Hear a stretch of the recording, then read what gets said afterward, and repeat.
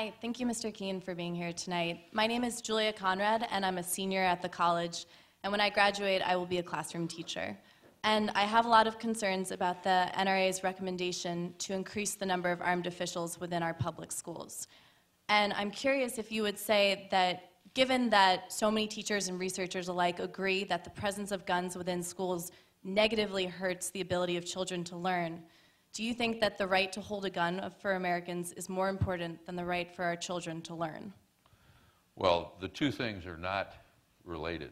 We expressed an interest very early on. Just by coincidence, when Newtown happened in Connecticut, the next morning I was in Israel, and I was touring a facility where they trained security guards for their schools. In the 70s, 60s and 70s, they had a whole spate of school shootings in Israel, mostly by people who listened to different crazy voices than some of our crazy people. But the effect was the same. Initially what happened is veterans came forward as volunteers to protect the schools. Ultimately that transformed itself into a system where each school has to look to its own security, and they use private security forces, not military and not police. And virtually all schools in Israel have this.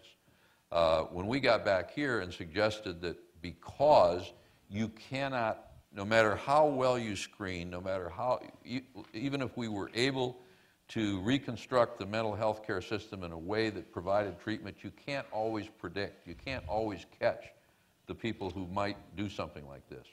So that security made sense. The initial reaction, as John will remember, was people said, you're insane. Then I pointed out, as did Wayne, that, well, 30,000 schools have armed protection, a program that was really begun by Bill Clinton, then defunded, and the states and localities picked it up, but there are 135,000 schools.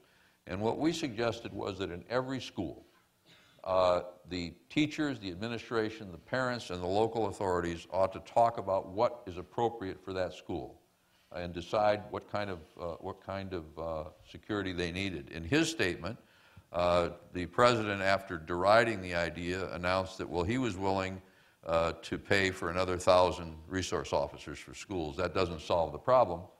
But the fact of the matter is that we protect jewelry stores, we protect banks, we protect sports stadiums, we protect a lot of different places. And if our kids are as important as I think they should be, why don't we protect them? Let me try a little exercise before I take the next question. Stay by just 1 second. One of the things you learn if you do what I do for a living and you travel to all 50 states over the years is that this is a very interesting, complicated 50-piece puzzle we have in this country. So some of you have strongly held views. If you travel the country, you might find that people disagree with you, which is one of the reasons I ask for respect in the conversation. I just want to show a show of hands. Yeah, I just want to show, it would be pretty boring, yeah, I guess. It couldn't have cable television. I'd like a show of hands if you are from a household where somebody has, in your lifetime, owned a gun. Raise your hand. Mm-hmm. That's all right.